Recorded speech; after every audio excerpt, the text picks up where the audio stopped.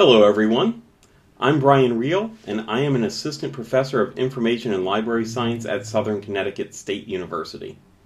I'm one of several co-organizers for this conference. The others are Oliver Guykin of the University of Maryland, Martin Johnson of the University of North Carolina, Chapel Hill, and Audrey Amidon and Heidi Holmstrom of the National Archives and Records Administration. We've been helped along the way by additional staff members of the National Archives, some of whom are taking a visible part in the conference, and others who have remained behind the scenes. This conference would not have been possible without the tremendous institutional support we have received from both the National Archives and the University of Maryland.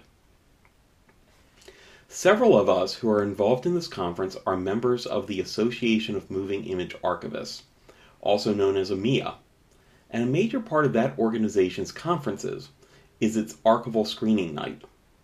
After all, if you spend a few days talking about how to do the work of motion picture archiving and preservation, it's nice to actually see some of the archive's holdings. While this served as a model for us, AMIA's archival screening night is usually something of a grab bag from different archives, while for this evening, we are primarily focused on the holdings of the National Archives. Audrey, Heidi, and I picked a few things just because we thought they were cool, but for the most part, we let our conference participants offer feedback and guide our selection process. Heidi will speak more on that in a moment. We are showing extended clips for the most part, to allow our program to have a bit more variety. We are extremely grateful for Dennis Doros and Amy Heller of Milestone Film and Video for hosting this screening for us through their Vimeo account, and especially for their steadfast work in supporting film and media archivists over the years. As you watch these films, please remember that they are available because of the work done by archivists. This is a team effort that goes beyond just film and media archivists. Without the work of archivists to arrange, describe, and provide access to paper records and other documents, we would not have the information needed to contextualize and understand many of the films we are showing this evening and that our presenters will discuss during the conference. And with that, I will turn things over to Heidi. Thank you, Brian. My name is Heidi Holmstrom, and I'm a film preservationist in the National Archives Motion Picture Preservation Lab. Films made by the U.S. government were intended to document, educate, and persuade, and we will be showing you selections from many films tonight to illustrate these different types. I worked with Brian and Audrey Amidon, also from the Motion Picture Preservation Lab, to choose films that help illustrate the themes of the Films of State Conference. You will see films about the U.S. government's relationship to the land, the activities of the military, and the government's communications with people, both at home and abroad. Special thanks go to Andrew Simpson, Bert Bloom, Lindsay Zarwell, Hadi Garabaki, Yoonju Strumpfels, and Dongyun Kim for helping us to enhance your viewing experience tonight. We are going to open the screening with Land of the Lofty Mountains, a silent Park Service film that has been given a wonderful new score by pianist Andrew Simpson. And with that, let's roll the film.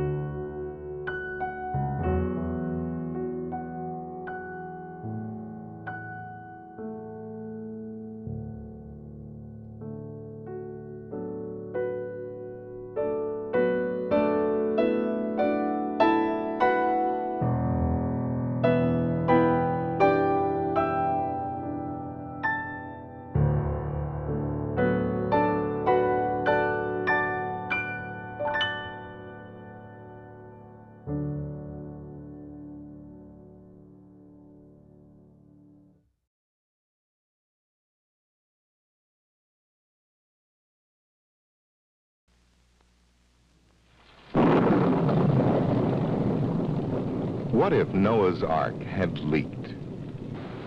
All animals, man your station! Yet a lot of people live in houses that leak valuable energy. If your house leaks heat in winter or loses its cool in summer, install adequate insulation and you'll be more comfortable and save valuable energy dollars. Apply weather stripping, storm windows, and storm doors. Then caulk all cracks and small holes. Energy-saving home improvements can eventually pay for themselves in lowered fuel bills. You'll also help save our energy sources. If you don't have the cash, you may qualify for a HUD-insured Title I home improvement loan. Write HUD Energy Saver, Washington, D.C. 20410.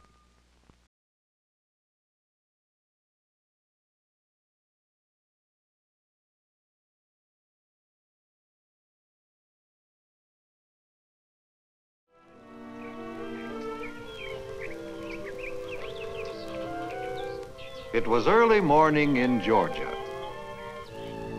Long before daybreak, in a lone house at the edge of the forest, a boy lay awake with excitement, for this was to be an important day in his life.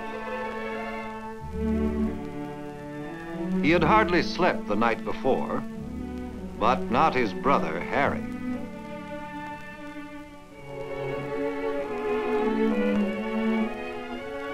In all fairness, you couldn't blame Harry. For him, it was just another day of work. But for the boy, it was the first day of his vacation from school, and he was going to make the most of it.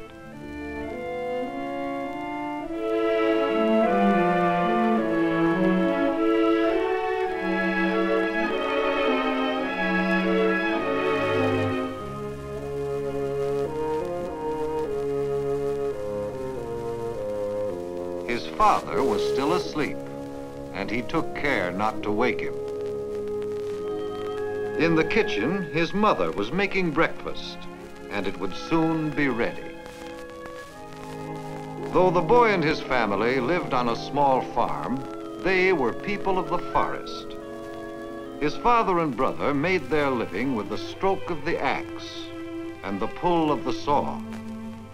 And today, for the first time, the boy was to work at their side in the forest.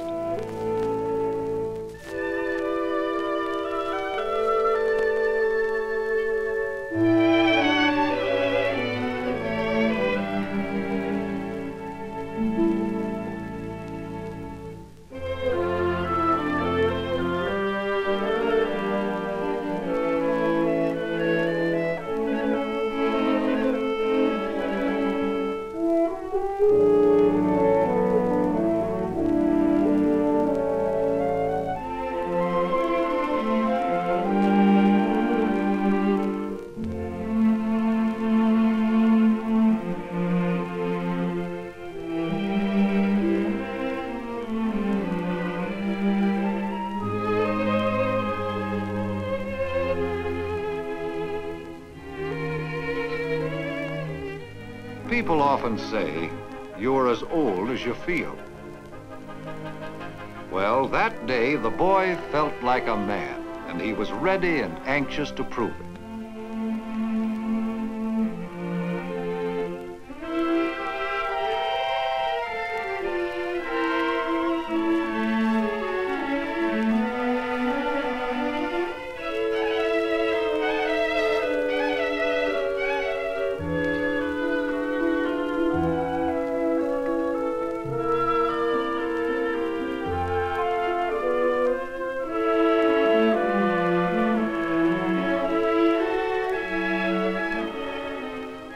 Yes, it felt good to the boy, having wonderful people for a family. His mother, Mamie, a gentle woman who gave loving care to her family. His father, Louis, a kind man who was as wise as he was strong. And his brother, Harry, who worked hard and said little.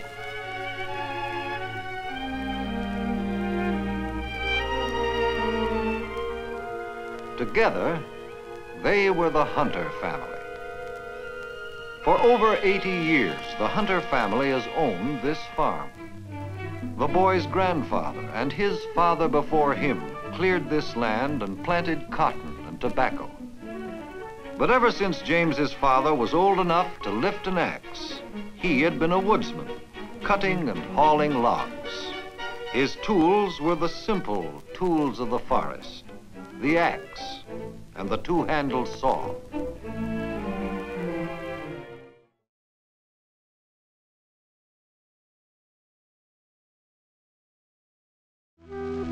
Now, I can remember when this was clear. Looks like some dirty birds were here. Looks like somebody dumped oil into the stream.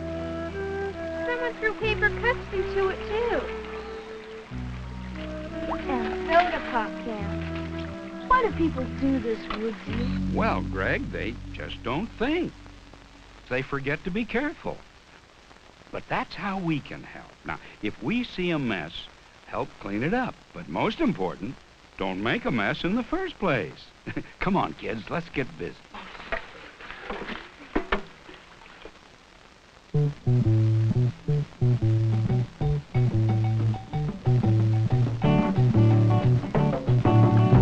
Help Woodsy spread the word. Never be a dirty bird. No matter where you go, you can let some people know. Do give a hoot, don't pollute. Never be a dirty bird. In the snow or on the sand, help keep America looking grand. Oh, Help Woodsy spread the word. Never be a dirty bird. no matter where you go, you can let some people know to give a hoot, don't pollute. Never be a dirty bird. In the city or in the woods, help keep America looking good.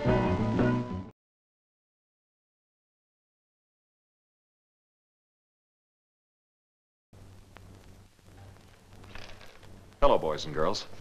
I have a special message for you from the President of the United States. Let me read it to you. I salute the boys and girls who are buying United States savings stamps and bonds through the Treasury's School Savings Program. They're learning the lessons of practical citizenship and of wise money management. And they're giving important support to the cause of freedom and the men who fight for us in Vietnam. That message is on this wallet-size U.S. Savings Bonds pledge card, which you'll get in school as soon as you begin to buy U.S. savings stamps. Let's get started today. What do you say?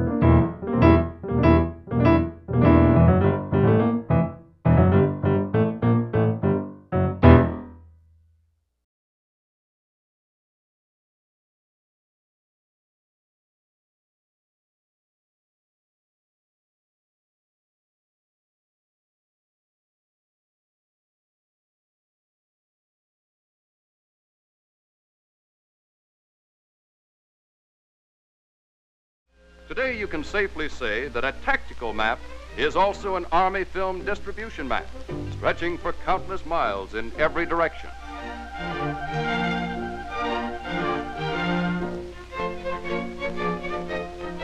But this is only the beginning. From here on, the films and equipment must be moved to the interior, must be moved by whatever modes of transportation are available, and those that can be improvised. Naturally, much is contingent on the risk and terrain, but it can be said that wherever supplies are moved, by what means they are moved, so the films are carried right up to the threshold of battle. In the skies over the battle-scarred Southwest Pacific area, film containers are part of the cargo en route from New Caledonia to a strategic island outpost. Below is Bougainville. Similar landings are made throughout the Solomon Islands and surrounding areas where our hard-fighting troops are making it hot for the Jap. The welcome passengers begin the last leg of their journey, moving right up with the mail bags. Letters from home and movies tonight at the Bougainville Roxy. The films are greeted like long-lost friends. Weary but eager warriors converge on their little theater as the word races through camp. A brief lull means that some of the men can see the new show while others keep up the jungle watch. The names of these island battlegrounds are familiar to all who follow the war in the Pacific. Yet how many know that men starved for entertainment are carving their own makeshift theaters out of a tangled wilderness? These scenes and all that follow were photographed by combat camera crews. This is the real McCoy, spot coverage that breathes realism into all that has been written about the average GI and his craving for motion pictures. Wire reels for seats, coconut logs for seats in a palm grove selected for added atmosphere. They even line up all the empty gas barrels in sight. Anything that can be sat on. Ingenuity born of necessity, and their arrangement makes good sense, right up to the placement of the projection booth. Sometimes rear echelons can go in for fancier and more permanent structures. This is the best in the area. But fancy or otherwise, the same results are produced. Countless thousands of war miles, millions of troops, heterogeneous in other respects, yet maintaining a mutual interest in screen entertainment.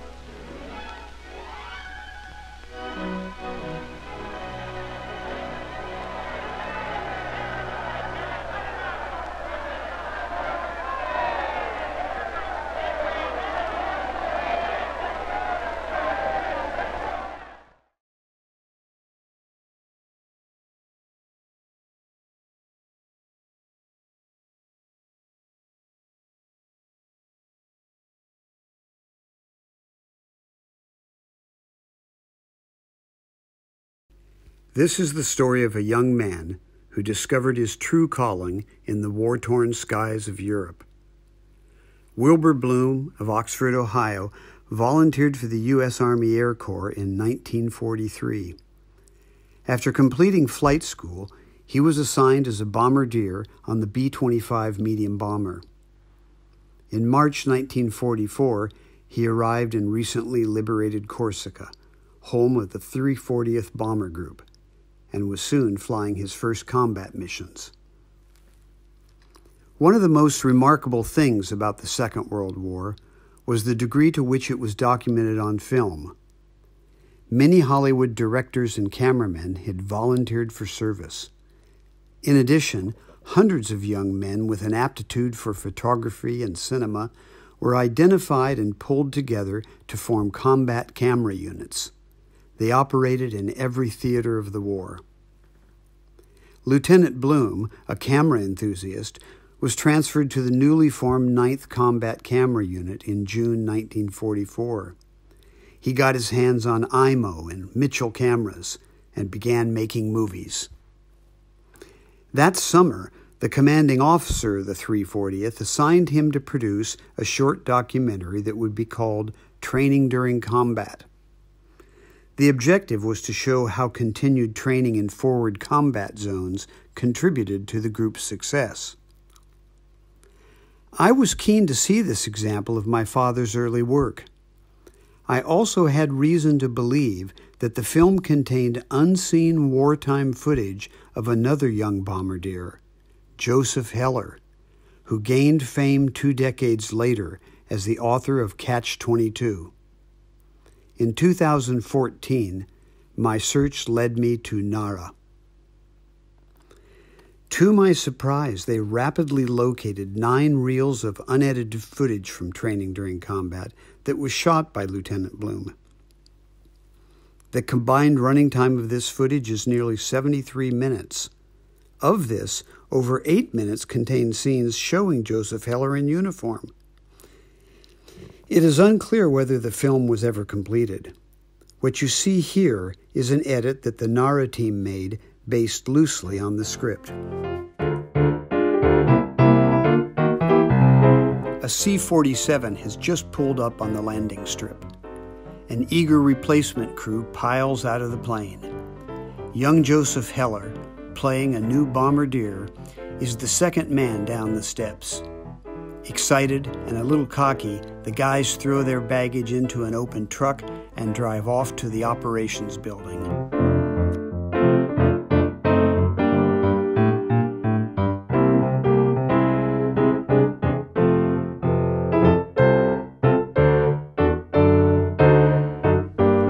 The new crew gape at veteran airmen returning from a mission.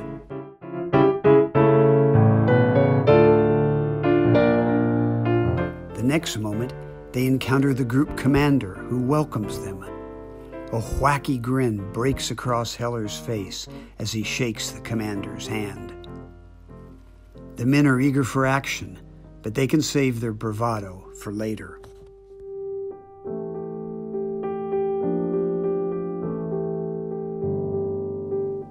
The colonel has recommended a regimen of lectures and training sessions. The gunners work out on trainers armed with dummy machine guns that squirt pressurized water at moving model planes. This one simulates combat for a ball turret gunner.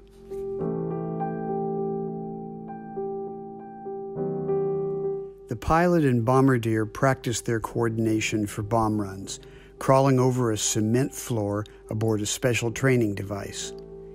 Here you can see Joe Heller operating the top-secret Norden bomb sight. Between missions, the pilot sharpens his skills on the Link trainer. Inside this dark, gyrating capsule, he flies on instruments alone.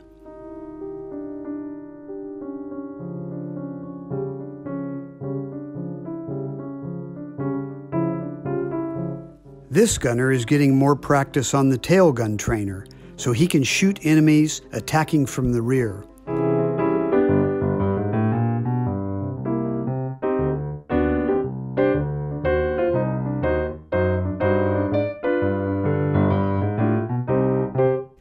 Emblazoned on the device is the squadron emblem.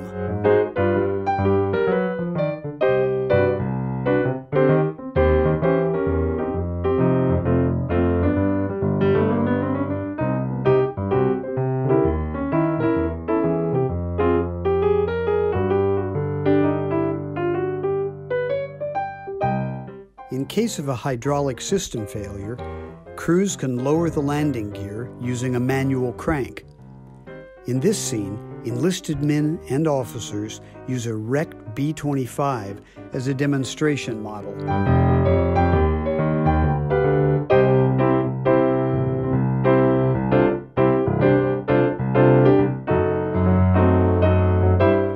Concentric steel hoops define fire zones for topside gunners.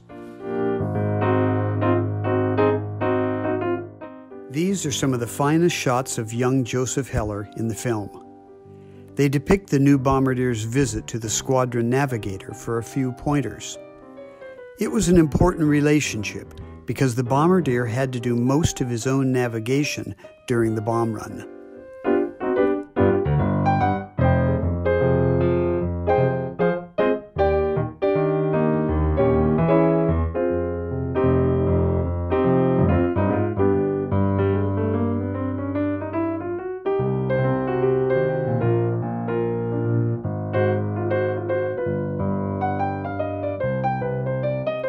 For targets that were especially difficult to identify on the final approach, models were built to study the features of the terrain.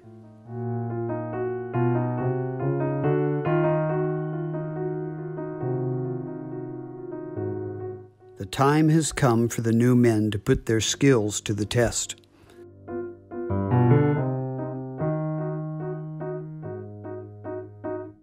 All the crews listen intently as officers conduct the briefing.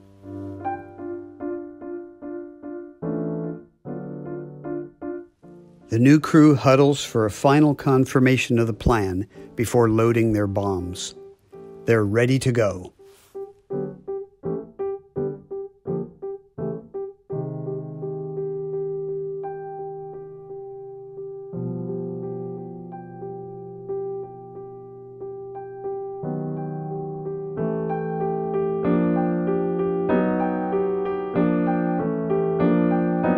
The pilot fires up the engines and taxis to the end of the runway, lining up with the other ships from the squadron.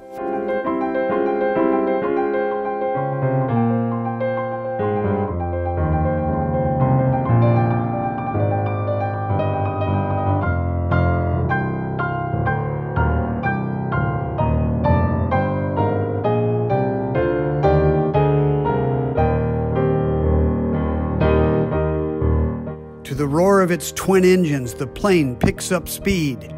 Take off! Once airborne, the pilot joins 3 other B-25s in a box formation.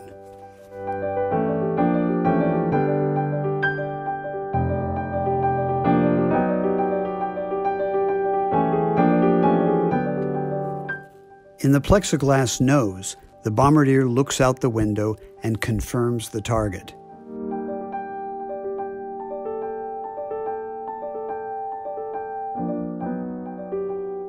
Bombs away! Today is just a final test. The target, an uninhabited rock in the sea.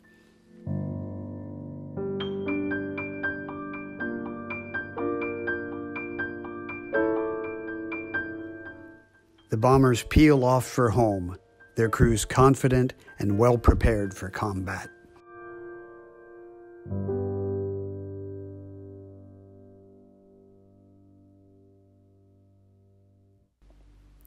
The brief and exciting year with the 9th Combat Camera Unit was a springboard for Wilbur Bloom's career. Returning to civilian life, he enrolled in the graduate program at the University of Southern California Cinema Department. Upon graduation, he joined the faculty at USC Cinema, where he taught for 10 years. His first major triumph came in 1956, when his short film, The Face of Lincoln, was awarded an Oscar by the Academy of Motion Picture Arts and Sciences. Bloom produced films for the U.S. Air Force during the 1960s, working out of Lookout Mountain Air Force Station, a secret production facility in the Hollywood Hills. Projects included a series of people-to-people films for the Pacific Command. In 1973, he joined the USIA as production manager of the Motion Picture and TV Service. He enjoyed the frequent collaboration with overseas filmmakers, actors, and writers. In the final phase of his government career, Wilbur T. Bloom was Director of Motion Picture and Television Policy at the Department of State. He retired from the Foreign Service in 1981. In his later years, he taught public policy and communication at the United States International University in San Diego. He had seen a lot of the world, influenced students, filmmakers, and public diplomacy, and made many, many friends.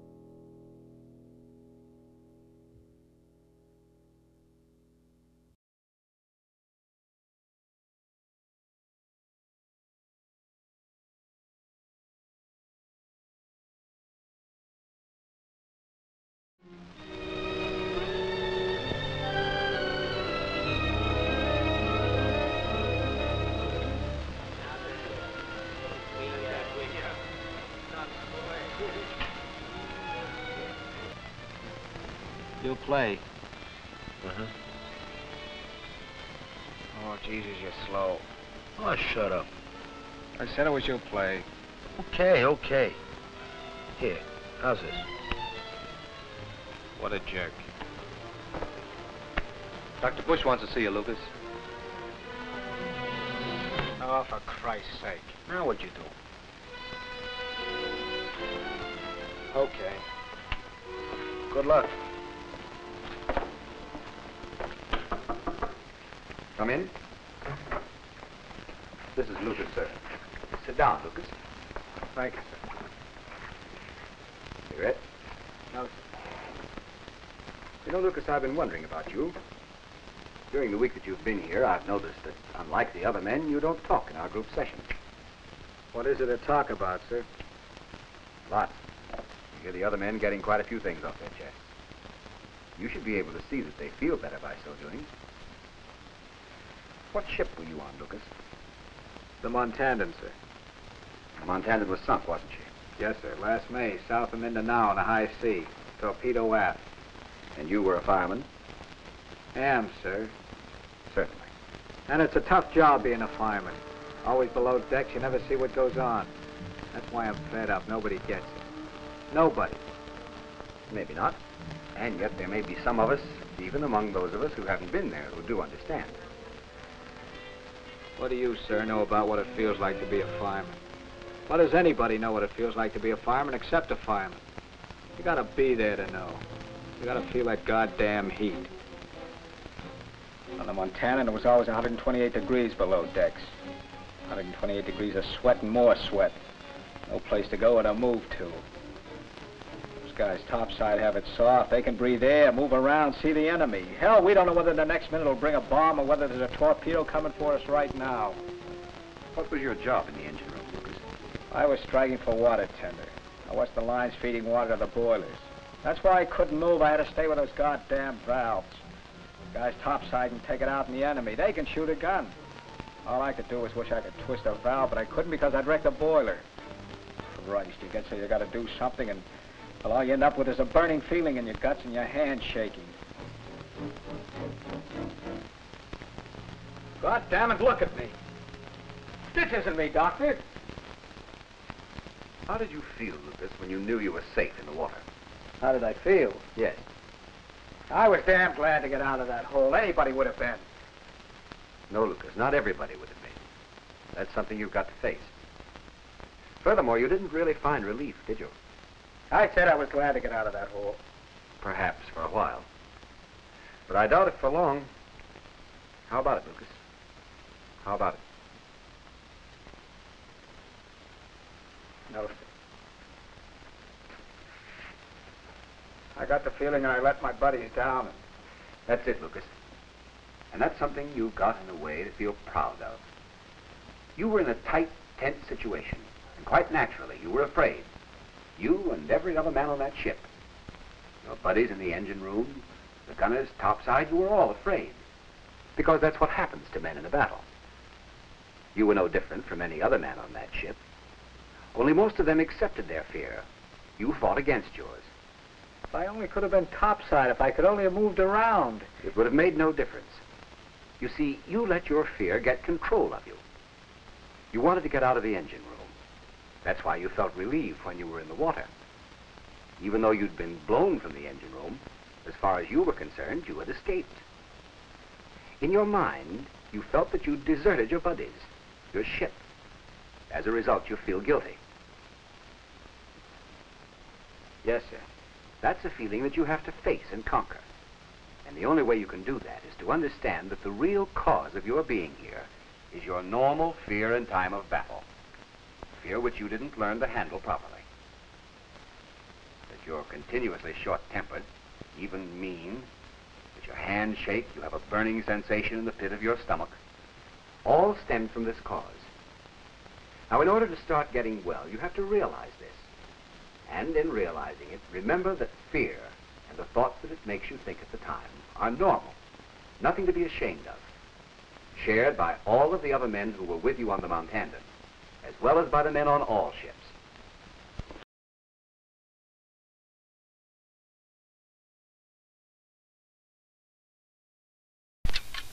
A ticking bomb means trouble for Batman and Robin.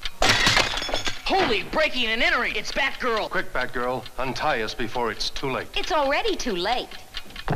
I've worked for you a long time, and I'm paid less than Robin. Same job, same employer means equal pay for men and women. No time for jokes, Batgirl. It's no joke. It's the federal equal pay law. Holy act of Congress! If you're not getting equal pay, contact the Wage and Hour Division, U.S. Department of Labor.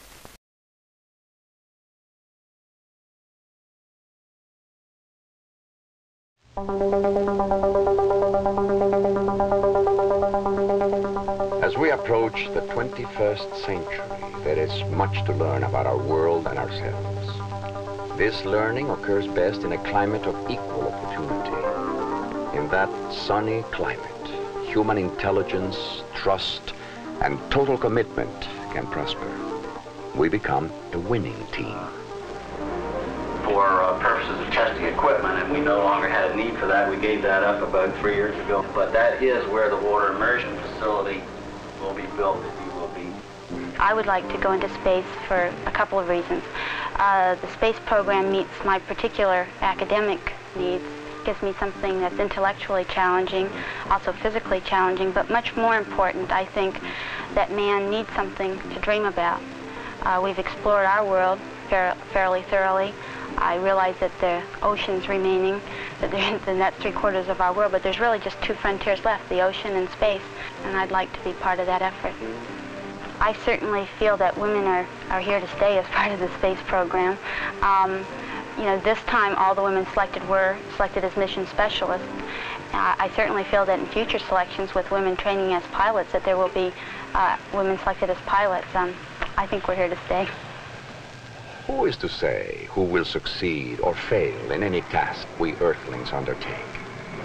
For is there really any difference between the minds of males and females?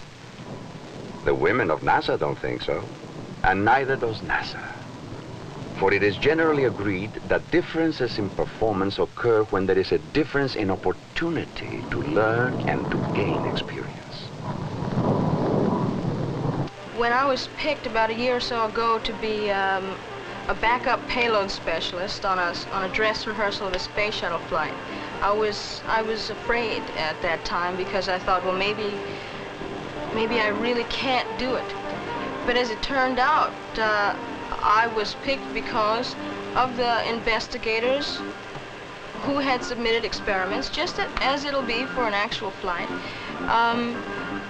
The payload specialists, the scientists, astronauts, are chosen because maybe there's some particular characteristic of their own experiments that would make themselves be the best person to conduct that experiment, and also because their background, their educational background is varied enough to be able to adequately carry out other people's experiments on board. And as we went through the simulation, I found out that I could learn what I had to learn, and that I was doing just fine. Fire.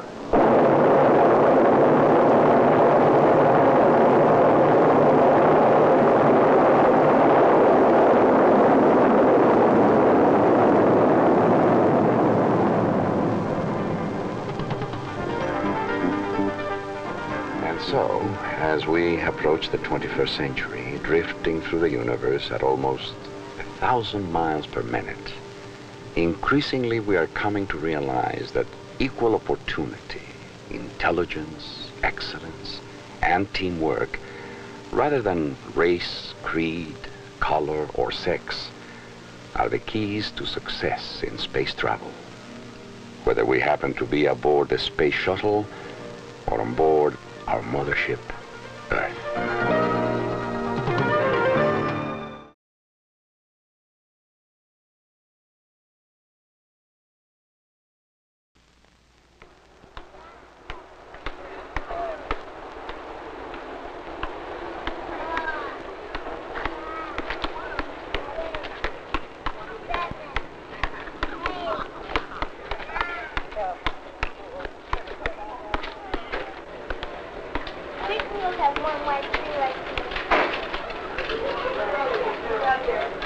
Hey, mister, what kind of truck is that? This is a special truck. What's so special about this truck? See that screen on top of the truck? You guys just watch it. Hi, Birdie Birdie. Hi, Birdie. Now, who's a birdie? You are. Well, I'm a birdie, I admit. I am, I know. Say, you boys down in front here, better eat that ice cream fast before it melts and gets all over your pants and shirt. How'd you do that? Do what? Make that owl talk like that. Yeah, how'd you do that? I didn't make that owl talk. That owl talked all by himself. Don't you know? Owls know everything. Well, me, that's who. Allow me to introduce myself. I'm Stanley, the Social Security Owl. That's who I am. Now, come on, everybody. Come a little bit closer, because I've got something to show you. Something for the young, something for the old, something for everyone. Hey, Mr. Earle, what's it worth to me? What's it worth? It's worth plenty. Now, listen, folks. What you gotta show us? He's gonna show you how he does that. Well, I have a movie to show you, Mr. Home Run King. How do you do that? Now, I started to tell you, I've got this movie to show you that's just great. A kung fu movie? Yeah. No. This is a movie called You've Got a Number, and that's good. Hey, what's this about, lottery? Wait, let me go get the dream book. No, not that kind of number. The number I mean is your Social Security number. I do my Social Security number every morning. It keeps me dry all day. Well, the Social Security number I'm talking about won't let you down either, friend. And this is a film about Social Security that I want you to see, and what it can mean to you. Make way for the old folks. They need this more than we do. Come on here, just a second. Says who? Social Security isn't just for old folks when they retire, no, sir. Send them back. The man says this ain't for old folks. Well, no, it isn't just for old folks, but they can listen if they want to. You see, Social Security has something for everybody. It has benefits for when you retire. Well, those are the benefits everybody knows about. But it also has important benefits for young people, too. Benefits that could come to you if something happens to your father or to your mother. Benefits that could help keep you in school. That does it. I'm leaving. Hey, let the owl talk. Just stay with me, folks. This film also has information that's important to know when you're working. Say, that little girl in red in the back, she's awful cute. But how are you going to take care of her if something happens to you and you can't work? I don't know. I guess her mother will have to go out and get a second job, I guess. Well, like I said, why don't you listen to this film?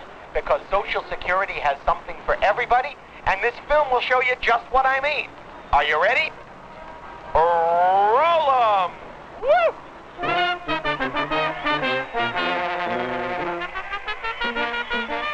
One of the best sounds around was the People Crackers Plant No. 5 Marching Band and Groove Society. Hal Hippo blew first sousaphone. And Robert Rabbit hit lead glockenspiel. They were really fine days. The band was doing gigs all over the town, and Hal and Robert were kept busy every weekend. During the week, they were kept busy at the world's largest maker of People Crackers, a big favorite of all the animals.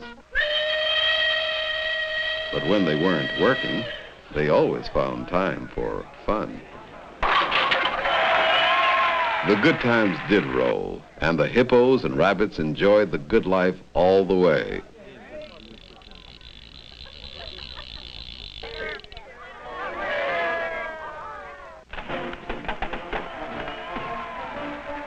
And then, one fateful day, it happened. Harry and Robert were working a big Independence Day celebration with all the works.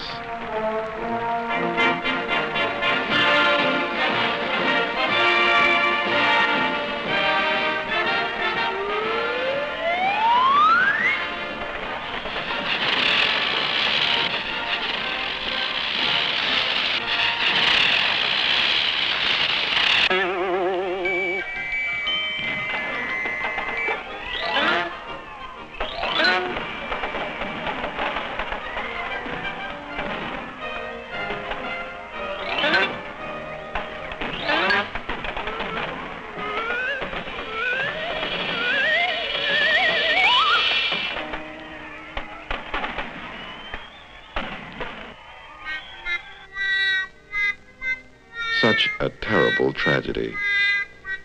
Poor Hal Hippo, gone almost a month now, and Robert Rabbit still unable to walk. The doctor still thinks it might be as much as 2 more years before Rabbit is back to normal health. Mrs. Rabbit is worried because they're using their savings for day-to-day expenses. Then, one fateful day... This is where I come in again.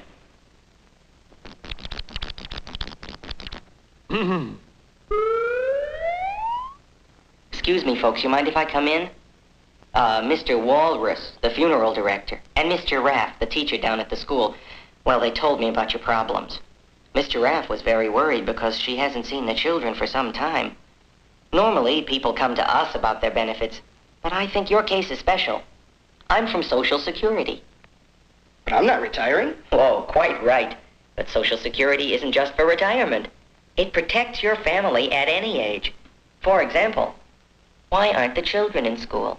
They're all looking for part-time jobs. Because Robert isn't going to be able to work for at least 2 years, and our savings won't carry us that long. They should still be going to school. Who'd work then? Mrs. Rabbit and I have the little ones to take care of, and we have to eat and pay that rent. That's why I'm here.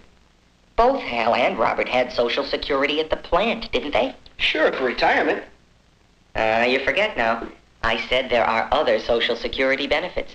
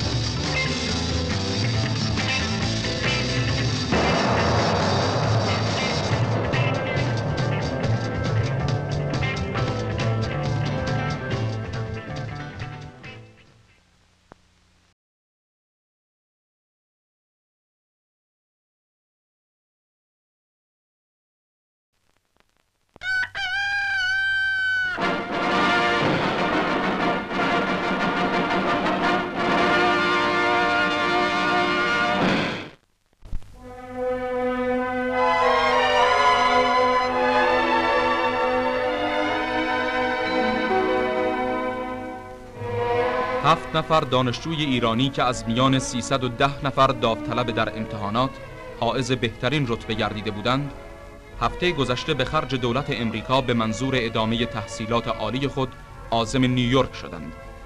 این عده که فارغ التحصیل دانشکده‌های مختلف ایران هستند، برای مدت 1 سال در یکی از دانشگاه‌های امریکا که خود انتخاب نمودند، رشته‌های تخصصی خود را تکمیل خواهند کرد تا با کسب معلومات و تجربیات بیشتری در مراجعت به میهن منشأ خدمات مؤثرتر و مفیدتری باشند.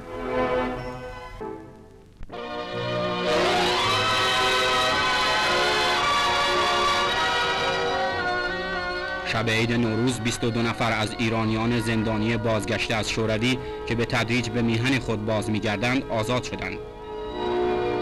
این 22 نفر نمونه هزاران ایرانی زحمتکشند که اغلبشان در عنفوان جوانی به زور به خاک شوروی کشانده شده بهترین دوران عمر خود را در آنجا با زندان و شکنجه و اعمال شاقه به سر بردند. اکنون دولت شاهنشاهی ایران برای ایرانیان بازگشته از شوروی خانه زندگی و کسب و کار در میان کس و کارشان در محل و مولدشان فراهم ساخته است. امید از سایر ایرانیان مصیبت دیده نیز بتوانند به زودی به خاک میهن بازگشته از نعمت سلامت، آزادی و امنیت برخوردار شوند.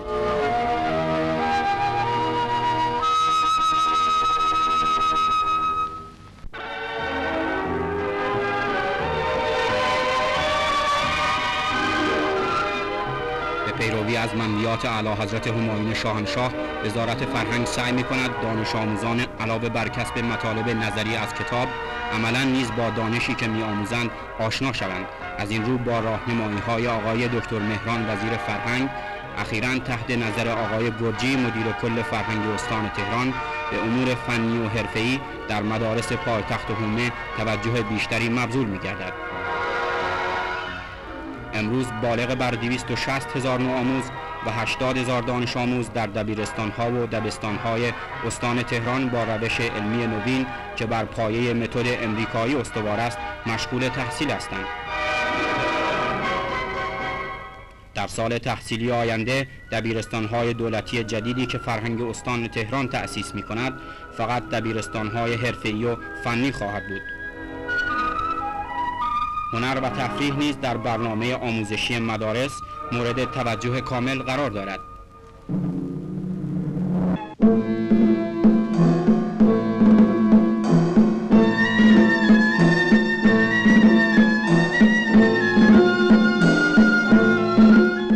سال تحصیلی 1338 و 1339 در شرف پایان است.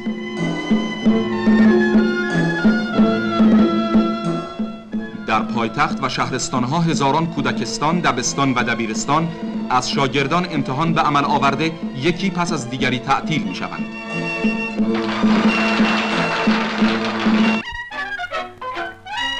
بوکس بچه‌ها. در اکادمی نیروی دریایی آمریکا فرزندان افسران و افراد برای بوکس بازی وزن می شوند.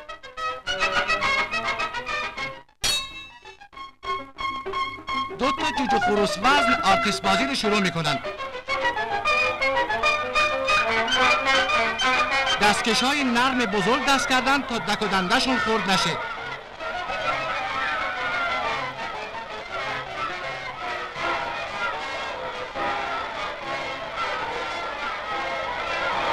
بیچاره پدرها دل در سینه‌شون میتپه. جنگ مغلوب است. بزن جانمی. ماشاءالله بابا، معطلش نکن. این بچه مله ها از حال آتشی و جنگی هستن، وای به حال بعدها.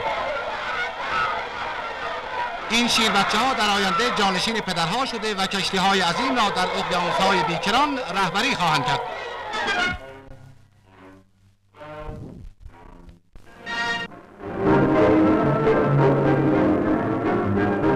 دسته گلدن گیت کوارتت آمریکا در تهران برای سرگرمی شما. Hill and gully rider, hill and gully, hill and gully rider, hill and gully, day-oh, day-oh, day-de-light, and I wanna go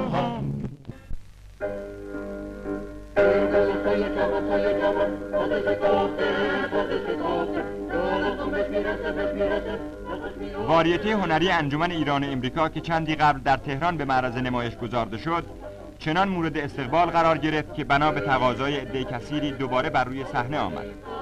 اخبار ایران اکنون قسمت‌های دیگر این واریته را برای تماشاچیان عزیز خود نمایش می‌دهد. کورتت کور انجمن ایران و امریکا به رهبری ایرج گلسرخی و شرکت افسانه خدابندلو، مینو گلسرخی، ایرج ربیعی و حسن عادلی یکی از آهنگ‌های محلی ایران را اجرا می‌کند.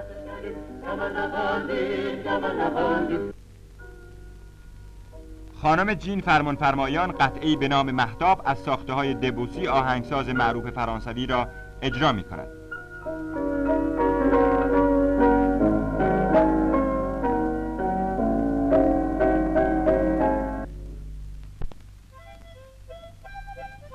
این هم یک آهنگ معروف امریکایی که توسط دیک کلارک فرزند یکی از مستشاران امریکایی مقیم تهران به وسیله ساز دهنی اجرا می شود.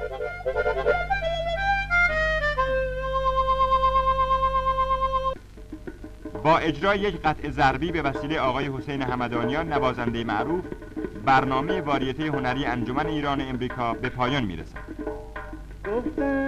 گفتم به بوتی ساده که همچین گفتا نشود مگر به همچین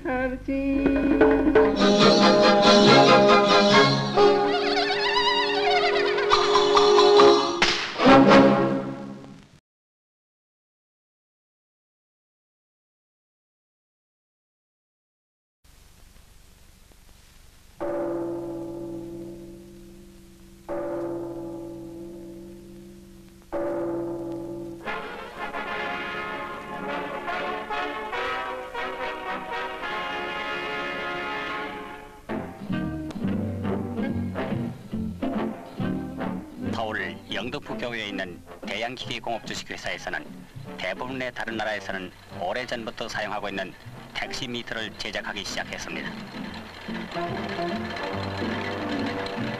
택시에 이 미터가 붙게 되면 승객과 택시 운전 사이에 시비하는 폐단을 방지할 것입니다.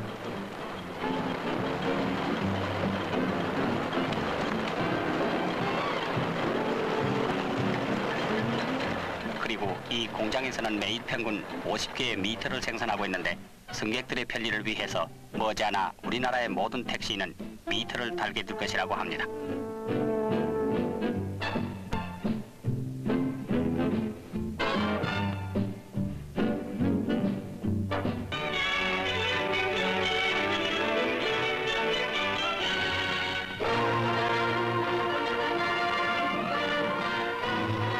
콩고 수상을 유엔 본부에 맞이한 몽기스림 총회의장은 그를 반가이 영접했습니다.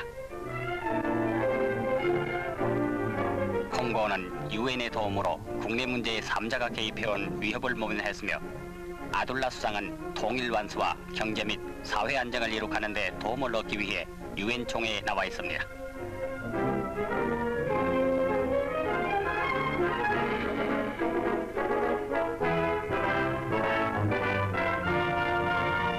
콩고 정부의 정책을 밝힌 그는 콩고 국민의 복지를 위해 또한 세계기구의 일원으로서 자기 정부가 맡은 책임을 다하도록 힘쓰겠다는 그의 의도를 굳게 설명했습니다.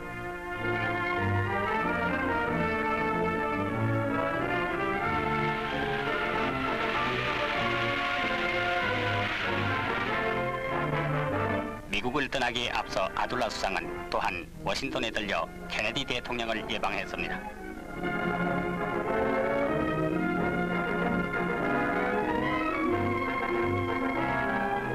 이 자리에서 케네디 대통령은 콩고 공화국이 독립완수에 전력을 다하기 위한 아둘라 수상의 노력에 대해 유엔을 거쳐 전적으로 뒷받침해 줄 것임을 밝혔습니다.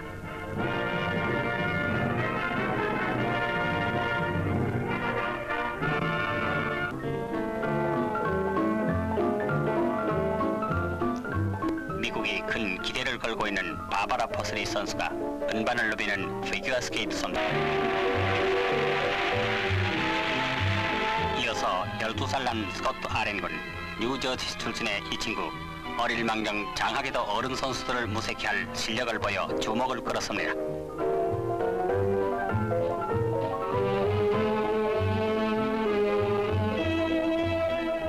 컬럼비아는 2위를 차지해서 세계 무대에 오를 미국 선수로 선발됐습니다.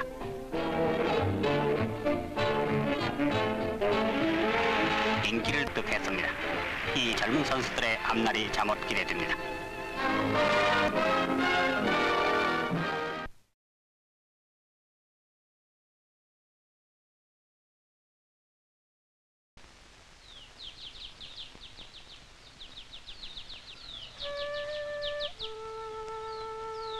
I'm writing you a letter from a land not far away, a land that is rich and full of promise. The earth is fertile. In some places, the topsoil is 30 feet thick. 3 crops of corn can be grown in a year, 3 crops of cotton, tobacco.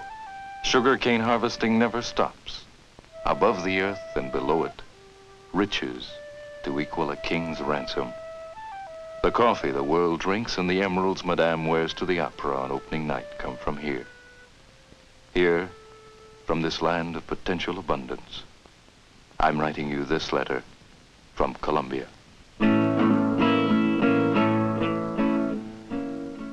I have come here to make one of those films about progress that you see from time to time. New housing, industry, machinery. Progress with a big P that you can measure in tons of bricks and miles of road. This is about my search for that progress, what I found, and where I look to find it. Here there was much left to be done, in this land where death was accepted as a part of daily life. These are children's coffins.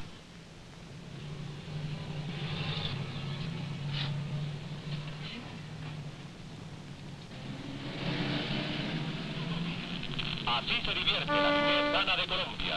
Este niño limpio y sano, materilerilero. Burbujitas le ponemos pues se baña con jabón. Limpio y sano, jabón en mano. The official face of progress is the inauguration, where dignitaries speak at openings of new schools, or housing projects, or health centers. But what one needed to know when President Valencia placed a brick in celebration of the 5,000th house to be built in one development was what is the real nature of Colombia's progress. A family of 12 crammed into a bamboo hut. They live here while they build a new home. The Colombian government has had in effect for some time a program to provide housing for people like these.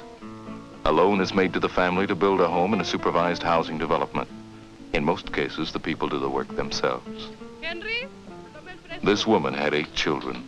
4 of those children had the mumps, and her oldest son had been bitten by a dog, and she took him every morning to the clinic for shots, 4 miles on foot because she couldn't pay the car fare, and still she smiled.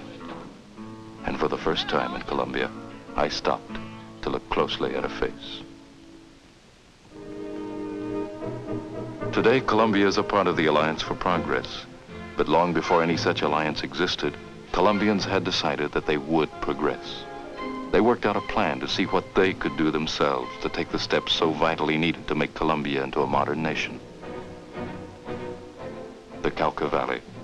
Hundreds of square miles of the richest farmland on earth. Badly farmed, badly irrigated, much of it lay in waste. The Colombian plan started with the land. Along the Cauca River, pumping stations are being constructed as part of the enormous Cauca Valley Flood Control Land Reclamation Project, which is now underway. The development of the valley is making new industry possible. The establishment of new plants, which will not only provide jobs in their own right, but will stimulate jobs in other fields, better utilizing the strength of the nation and giving the worker better pay.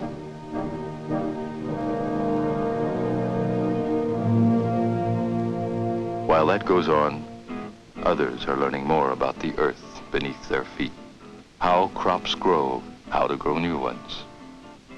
There are 3 schools in Colombia now forming young men into teachers of agriculture. Many of them begin training as young boys. They will stay 5 years. They come from families that earn only a few cents a day, from a few rows of potatoes on a hillside, or from a little bit of platanos or sugar cane, or a few coffee trees badly cared for, a few orange trees growing wild. These are the sons of campesinos. Upon the faces in this school, an intense look of learning. Remember that look. We'll find it later somewhere else. After 5 years, the students become teachers in small villages, rural areas. They use their knowledge to awaken interest in the community and new farm techniques, instructing children in modern farm practices, and the adults in the solutions to their particular problems.